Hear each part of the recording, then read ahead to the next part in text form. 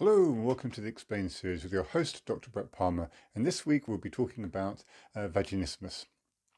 So, vaginismus is a condition which means there is automatic clamping down of the vaginal muscles that stops penetration of the vagina, and this penetration can be caused by the tampax, fingers, gynecological examination, or through sexual intercourse. And so this clamping itself can actually cause pain and can be a little bit painful. A lot of the time, though, there's no pain at all. But vaginismus and this painful episode or pain during sex is called dyspareunia. And vaginismus and dyspareunia is also grouped together and is sometimes called GPPPD, which is genitopelvic penetration pain disorder. I'm not going to go on about GPPPD. I'm going to actually split these two things up, and this week we're just going to be talking about vaginismus. So, there are many different types of vaginismus, if you like, but the end shot is there's a sort of like a natural reflex response around the vagina, and it causes the vaginal masses to clamp down and can cause them to be quite tight.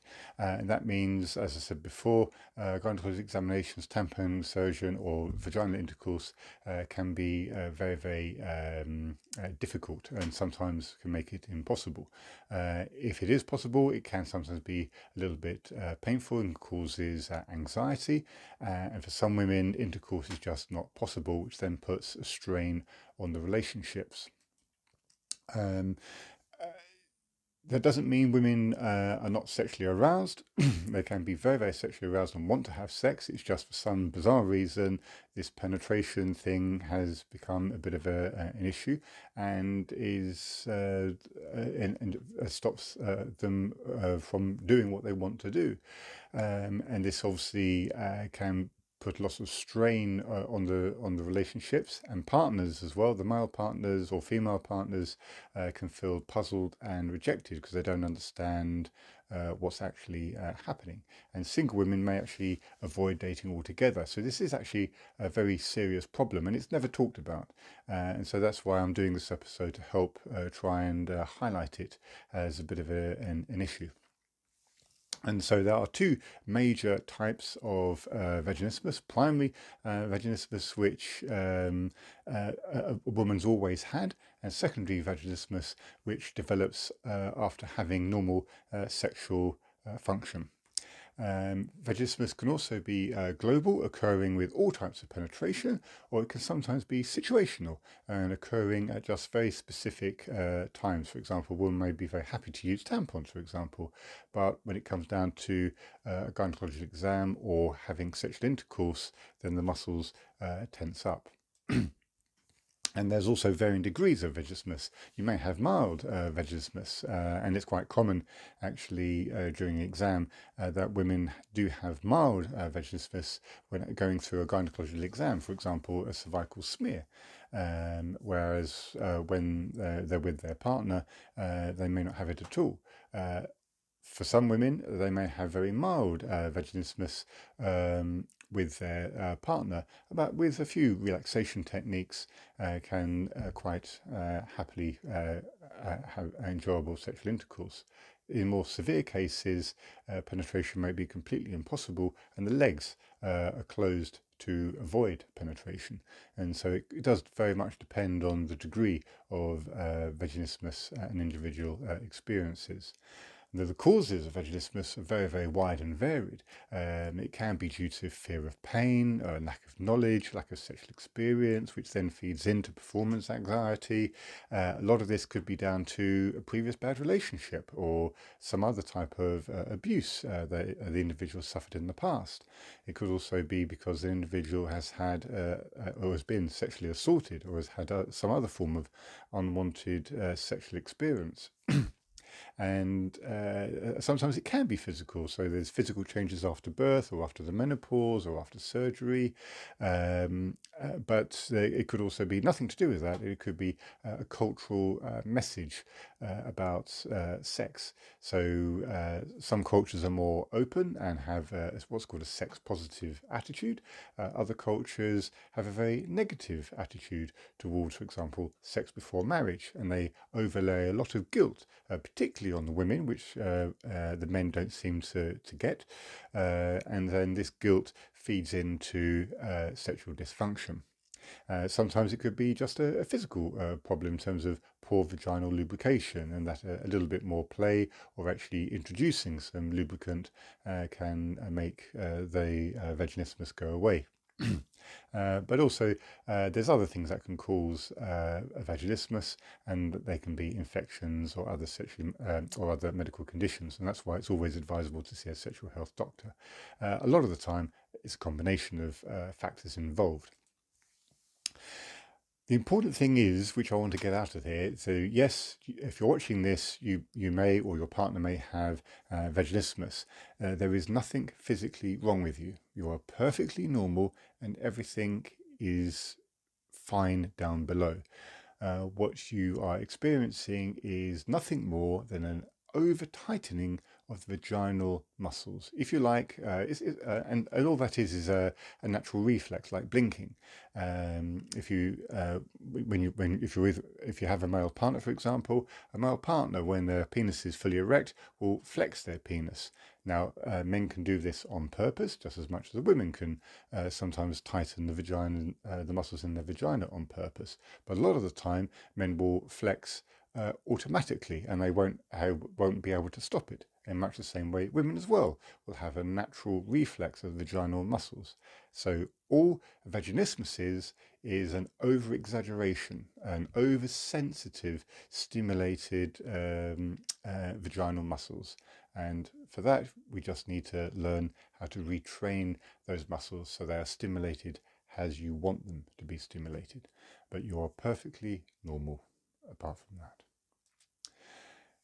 So what are the signs and symptoms? Well, the appearance of the vagina is completely normal, and if you do go and have an examination from a sexual health doctor, or could be sometimes a family doctor or a gynecologist, they may not be able to do a speculum examination, even if they use a small one, and they may just insert either one finger or two finger.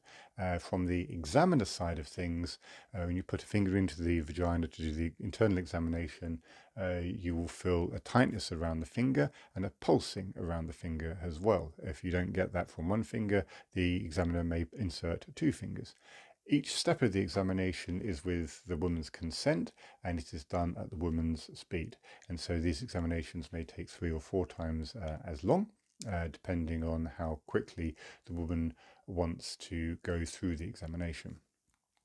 And obviously the woman has always the right to stop the examination, but it should be highlighted to her right from the start that the examination could be stopped at any time.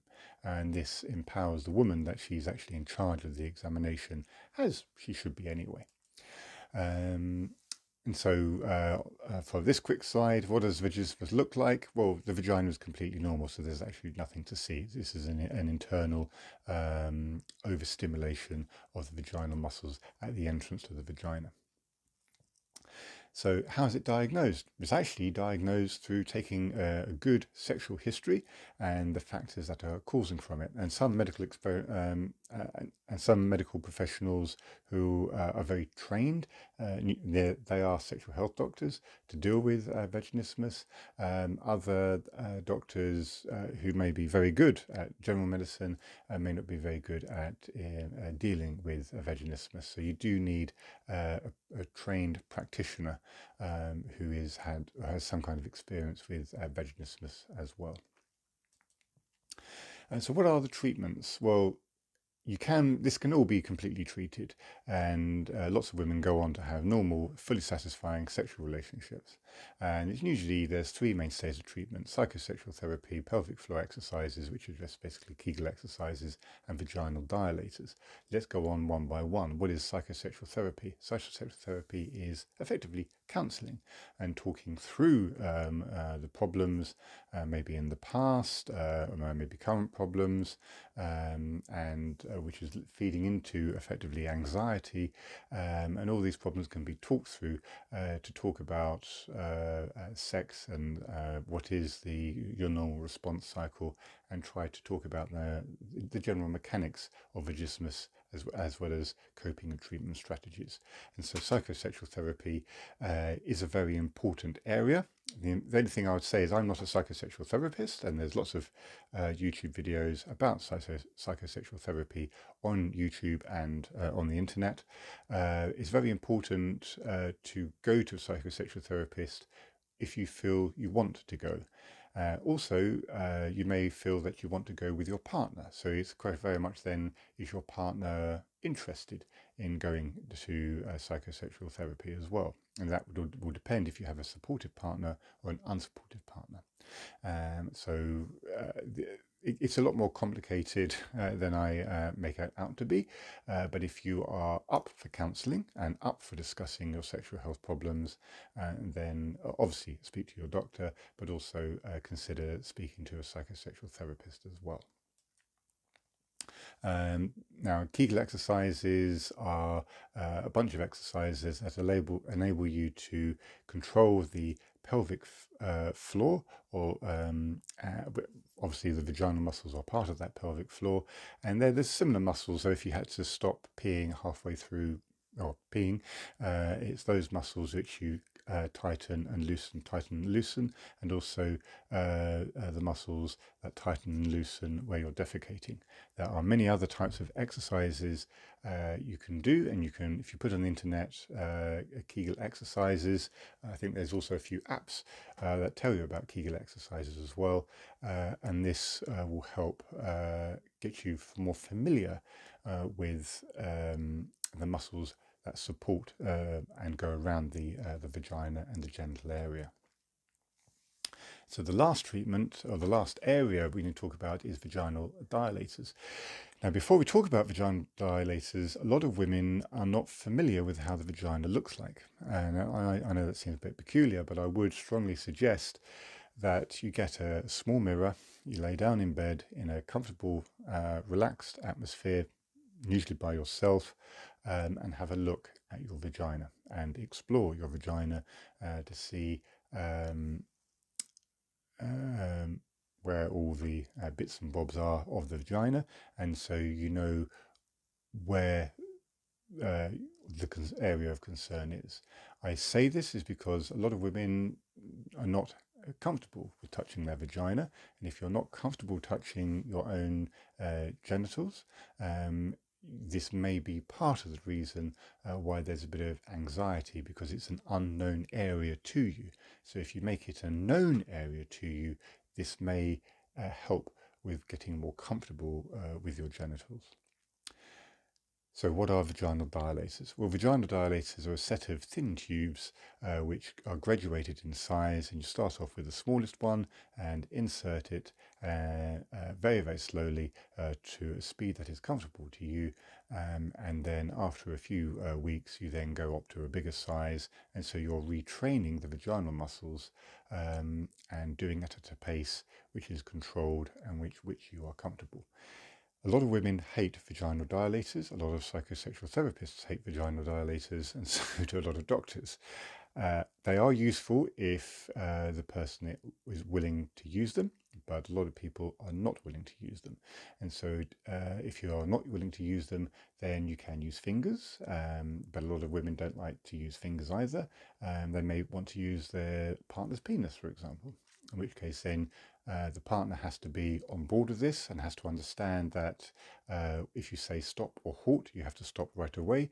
But if you do use your partner's fingers or his penis, then you just tell him to put it in a couple of millimeters, hold it for a minute or two, and then just slowly ask him to insert a few more millimeters. And you carry on doing that. And over time, you eventually get to full penetration. Doesn't work for everyone. A lot of men go soft after 1 or 2 minutes of not being having useful penetration, and it's important to realize that if men aren't being continually stimulated, that they will actually go soft. And it's also important to realize as well, as I said previously, when a penis is part way into the vagina, it will naturally flex, and a man won't actually be able to stop it. So it's important. So he can stop the depth of penetration, but he won't be able to necessarily stop the flexing, which will be a feeling which may surprise you, which may cause further contraction. I say all this because a lot of men are not aware of the reactions their genitals do as well. And so your partner has to be very understanding and very, very supportive in order to do that. If you don't have a supportive partner, you may not want to necessarily do this type of treatment, and you may want to go back to using vaginal dilators or just use your fingers. So what is the prognosis? It's completely curable, and I would advise to do the things that I've suggested, but it does take time, and a lot of people think that just a week or 2 weeks and then everything will be back to normal. It doesn't quite work like that. This takes actually quite a large number of months, and on 1 or 2 patients I had, which was a very severe form of vaginismus, it actually took a couple of years.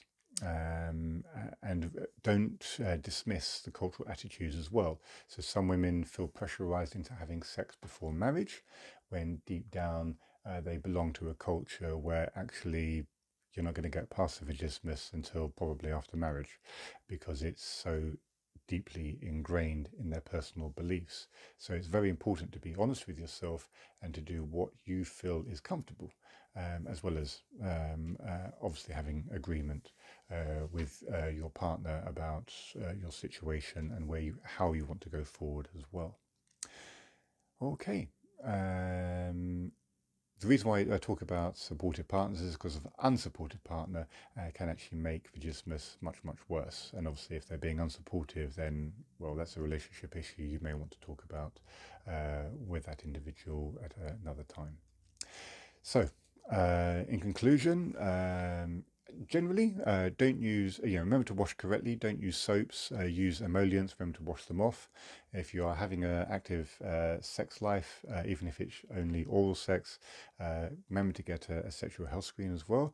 And vaginismus can destroy relationships. I've seen it destroy relationships. So you must see a doctor or a psychosexual therapist, ideally both. They should be working in teams. They usually do in the UK, but I can't speak for the rest of the world. Some countries, there's no such thing as a sexual health doctor. You have to speak to a urologist, a gynecologist, or a genital dermatologist, which either way, any one of those doctors should put you forward towards a psychosexual therapist who's able to treat vaginismus.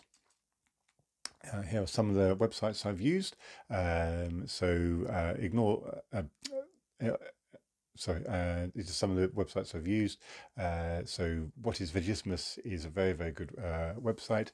There are many, many different types of websites all across the world. And so be wary of websites that are trying to sell you something. No creams are going to make this go away. You need to do the things which we've suggested, and be careful of people trying to sell you something. I know even my YouTube channel, I spend a lot of my time trying to delete comments by people trying to sell you things.